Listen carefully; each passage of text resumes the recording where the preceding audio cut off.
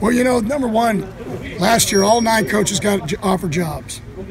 We've already had a couple coordinators on offense were offered jobs. Coach Cross has been, before the recruiting season by January, every one of the guys has an opportunity. What's happened is that people watch. They're not just wanting them for their knowledge of offense and defense. It's Coach Cross is going with Coach Odom. Coach Odom was with Coach Fuentes, and so they do Colorado circuit in the off season. Basically, Coach Fuentes took our blueprint of how we do everything, took it to Memphis. He'll take it to Virginia Tech, and I think Coach Odom.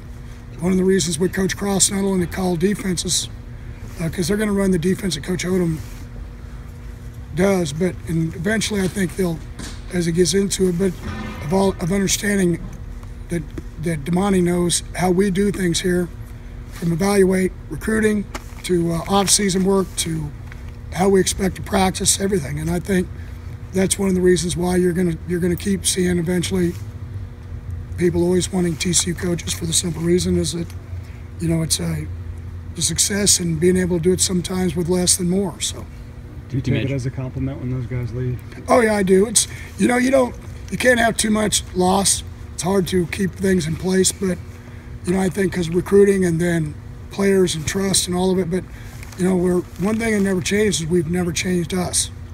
I think we've changed offenses, we've tweaked defenses, but still, how we practice, how we work out, how we work off in the off season, how we do things, how we go to school, how we graduate, all those things stay the same. And so, like all good programs, the thing that you have is that things are in place and you just plug the next guy in.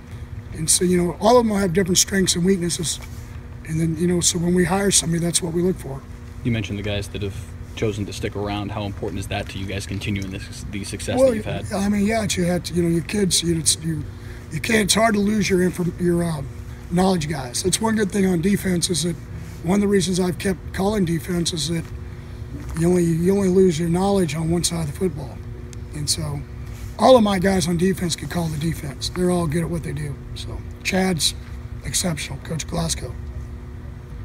You mentioned the next guy up there too. Have you already kind of started looking out for a replacement for DeMontie, or? Oh yeah, you're always looking at so. But for us, the difference is it won't be a co-coordinator. It'll just be Chad will just go back to being coordinator. Are you involved in that at all? Do they come to you for advice and Oh yeah, I look at taking jobs. It's kind of like when I have a guy that wants to go out early in the draft. It's not going to be my fault. So what I do is I give him the pluses and minuses of both. But I don't try to. If I can give them some incentive, then I do up to the point of understanding it. You got to take care of everybody, but it's you try to, especially young coaches that are trying to move up, because we all don't, whether you're a coach or anything else, we all want to be wanted. And so it's just like recruits. When somebody wants to, you get a title, you just got to make sure, especially when you get your first shot, that, and I tell people all the time, is you have to fit.